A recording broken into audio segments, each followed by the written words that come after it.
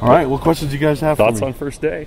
Getting out there? Yeah, really good day. I thought, the guys worked really hard. You can tell we have a lot of veterans, guys that have had a lot of experience. So, I think they're leading the way, and it showed a little bit today. And not a lot of missed assignments. Obviously got a lot of work to go, but I was just really pleased with how far along our guys are, and probably the fact that there's a lot of upperclassmen coming back. And guys that had valuable playing experience time would be a huge benefit for us as a team. Go over some of the goals, just what you want to accomplish over the next 4 weeks.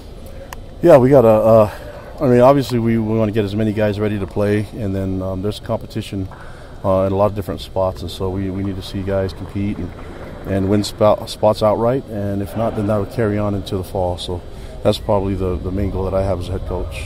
How would you describe the quarterback competition, if you would phrase it that way, going into spring? Healthy and strong, so the guys are doing good, and they have a lot of experience, so I expect a lot from those guys. I think they should be I know they expect a lot from themselves, so we'll see how it carries over. I think we have a solid defense to contend with them and make things really difficult, but I have a lot of confidence in all the quarterbacks on our roster. Is that starting quarterback job up for grabs going into spring?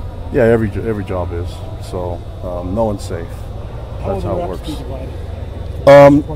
As evenly as possible. There's enough to go around. So yeah, we'll have enough reps for guys to show what they can do.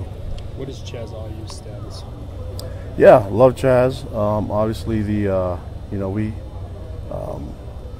he's part of the team and he's here, but he's not going to be participating in spring.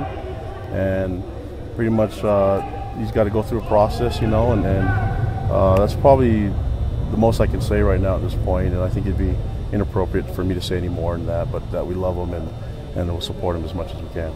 Talk about going through that process, because you dealt with O'Neal and just these types of things. I mean, kids make mistakes. What's it like as you deal with things like that?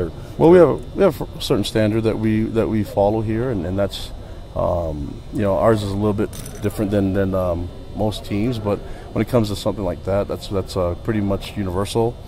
For us, it's a matter of helping the young men, and football is not the most important thing at this moment. Right now, it's to help them and help them find their goals and get it back on track with their family want them to be, So we've talked about our standard and our expectations when it comes to recruiting, and we're up front with a lot of recruits, and even with that being said, I think consequences are part of the deal, but I also believe that when guys are doing well, you praise them as much as they're accomplishing a lot of things, and so we have a certain standard that comes with academics on the field and definitely off the field in their lifestyle. So. We expect him to do that. I don't believe Neal's suited up today. Is he going to participate in spring cards? Yeah, he will. And it's actually just I don't know what the best way to say it is. Just like a paperwork deal. So it's unfortunate because I know he was really excited to get on the field, and I think it had something to do with insurance or something like that. So that's probably more the training room and all that. All we know is that we are compliant with all the rules, school and NCAA, and I think he'll be ready to go tomorrow, though. But it was just that. It has nothing else to do but other than that. How soon do you expect to have your running back position coach filled? As soon as we can, yeah. I think we have a lot of good candidates, and I think it's important that we work with it and do our best to make sure that spot's filled with the right person and the right fit. And so a lot of good quality candidates, and we'll keep working with that. In the meantime, Harvey Ullman is going to be running the room, and he'll do that in conjunction with Grimy and A-Rod and the rest of the group.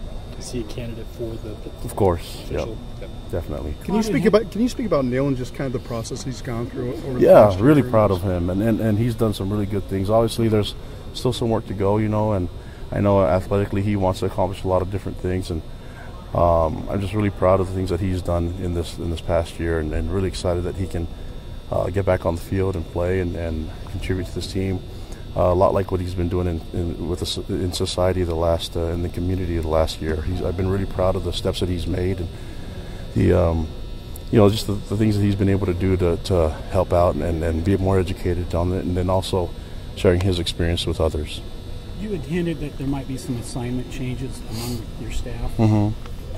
Can you tell us what those are? Yeah, but I probably won't right now. So.